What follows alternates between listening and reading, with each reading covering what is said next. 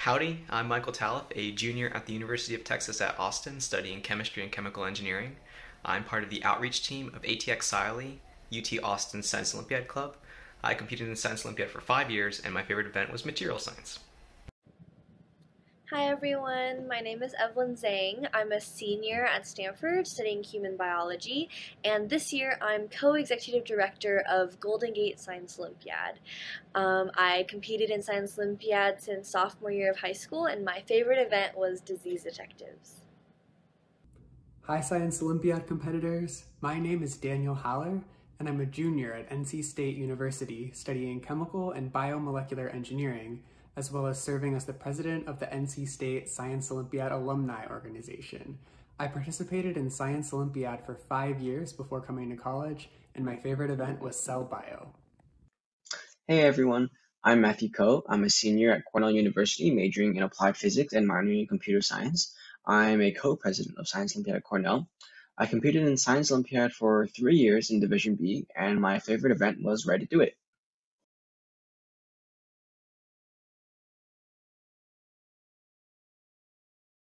One of my favorite parts of Science Olympiad, of course, was attending tournaments, which are often held at various universities around the country.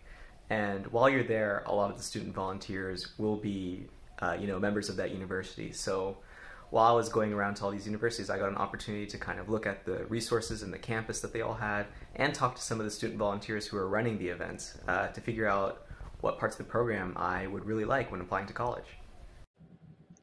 So ever since I did Disease Detectives for Science Olympiad, I knew that I wanted to be a doctor, but I also knew that I was really interested in public health and global health. So I really wanted to find a college that allowed me to major in something that combined both, and Stanford happens to have this really cool major called human biology, which focuses on the human side of biology, but also allows students to create their own concentration, whatever they want it to be.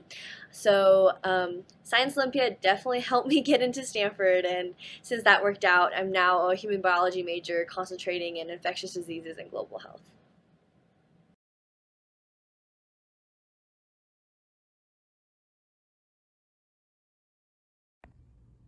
To any Science Olympiad competitors undergoing the college search process right now, my thoughts are with you. I know that can be a stressful process. My advice is to take a deep breath and remember that you're going to end up somewhere that you absolutely love. As you consider different colleges, I would recommend worrying less about prestige and really thinking about fit. Where can you go where you're going to be happy and excited to learn every day, because that's the place that you're going to be most successful. And I'm sure you can find a college that you're excited to go to that also fits the academic criteria that you're considering. Well, my first piece of advice is don't stress out too much. It'll be okay. Everything will work out in the end, I promise. And other than that, I really think you should find a college where you feel at home, where you feel like you belong. Whether it's the campus itself or the clubs, the people, or research opportunities, you're going to be here for the next 4 years. So I would really hone in on places that you feel a connection to. For Science Olympiad participants and competitors who are looking at colleges right now, one thing I liked best about my Science Olympiad experience was all the really great friends I made doing Science Olympiad events. And so when you apply to colleges, I would make sure you take visits, you try to meet current students and prospective students to try to see like the personalities of the people you would be spending your time with. Your success in your college academic life is going to just be how hard you work and how passionate you are. So it's most important when choosing to make sure that you're going to be happy.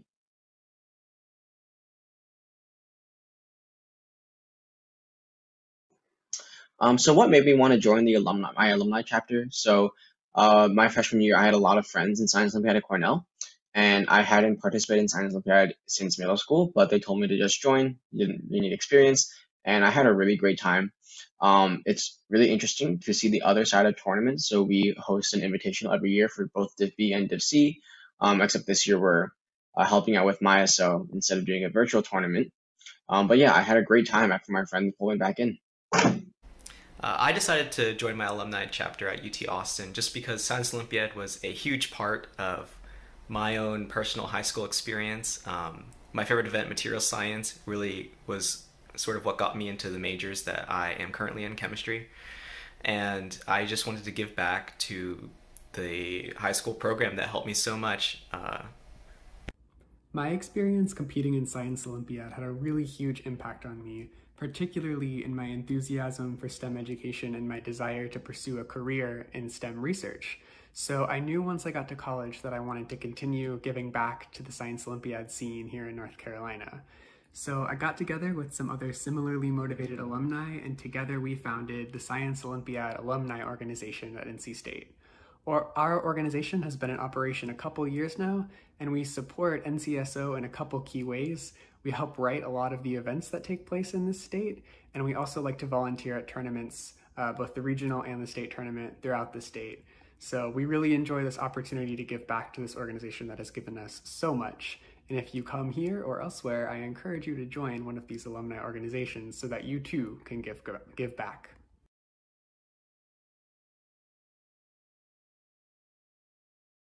So I've dabbled in a lot of different types of research at Stanford. I've worked in your classic wet lab, I've done animal research, but for the last 2 years I've been working with a group at Stanford that does public health research in rural China. And I've worked a lot on maternal and child health in these rural settings, and currently I'm working on an educational intervention that will hopefully improve some of these outcomes in rural China. At NC State, I'm also involved in undergraduate research. I work in a lab in the Chemical and Biomolecular Engineering department that focuses on engineering the human gut microbiome. We're trying to come up with new ways to kind of tinker around with all the fun things that live in the human stomach and intestines. And that involves a lot of cool technologies. You might have heard of things like CRISPR-Cas gene editing. That's something we use.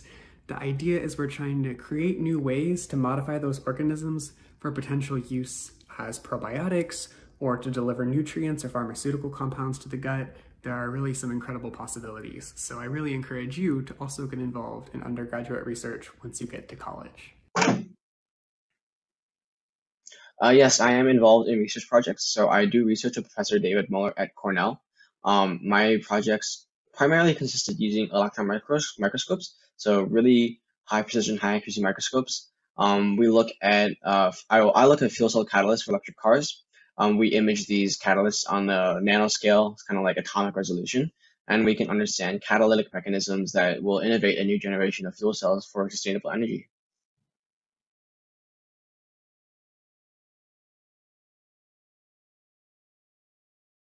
I think my biggest piece of advice for success in college as a STEM major is to find a good community of people. And that can help you in so many different ways. A good community of friends will help you throughout college, just with your social life and your mental health.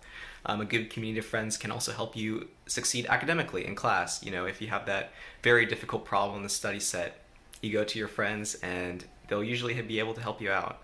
So finding a good community of people, whether it's through your major or through other activities like Science Olympiad alumni organizations, is a pretty key part to get through college, I think. Being a STEM major in college is hard, no doubt about it. My advice is to take what you learn in science class and apply it somewhere. Do cutting edge research or go teach kids about science. Whatever it is you want, just get out of the classroom, take your knowledge, and do something with it. Pursuing a STEM degree in college can be a difficult but really exciting experience. So if you're considering that path, I have 3 pieces of advice for you.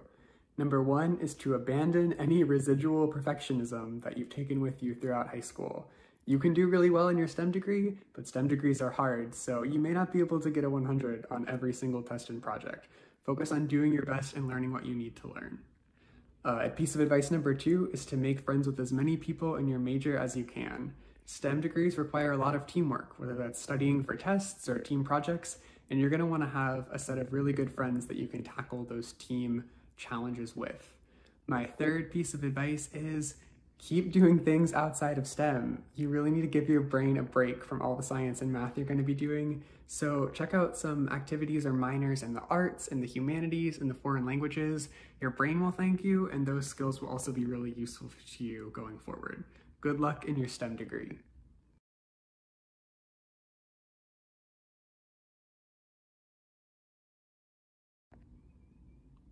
My time at Science Olympiad gave me a real appreciation and enthusiasm for STEM outreach and scientific research. Science Olympiad competitors, I'm wishing you the best of luck in your competition this weekend at the national tournament.